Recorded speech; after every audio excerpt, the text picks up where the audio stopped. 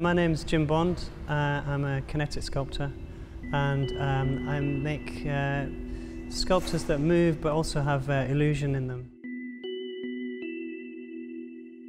This piece behind me is making the invisible visible, and it's based on the story of Rosalind Franklin, who worked on DNA, and her data was taken by Watson and Crick, who famously won the Nobel Prize, and she was never really properly credited for her work. And the story emerged a lot later of the groundbreaking work that she'd done, particularly her photograph, which she'd adapted the equipment to get this amazing photograph called Photograph 51. So both her portrait and the photograph are visible in the sculpture. So the two lenses here line up the center of her eye in the back, which is here.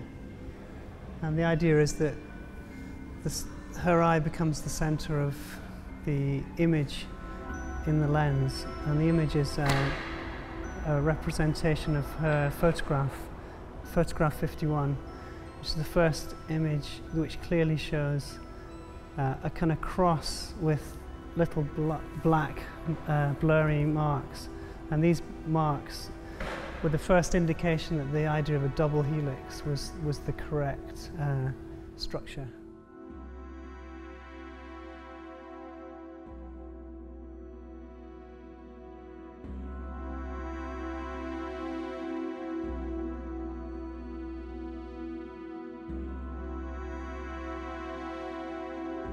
From most angles, the sculpture is not visible. You can't tell what it is, and that was the whole point of the narrative of the piece, is that she was invisible, and only gradually did she become much more prominent. And also there's a resemblance to the structure she was trying to photograph, which were also impossible to see, and she managed to make them visible through her techniques that she developed.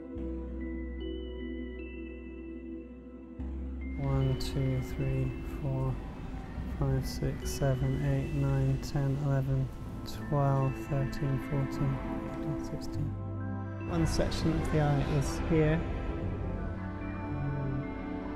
The pupil of the eye is here. 23 layers. The furthest forward section of the portrait is this little bit of mesh, which is the top lip. And then if you keep going back through the sculpture, there's very elongated pieces of wire which describe the side of the face. And the idea is that you can't see the sculpture and nothing is really visible of the face. So that's why some of these wires are distorted, just to confuse the eye really and to make the portrait invisible.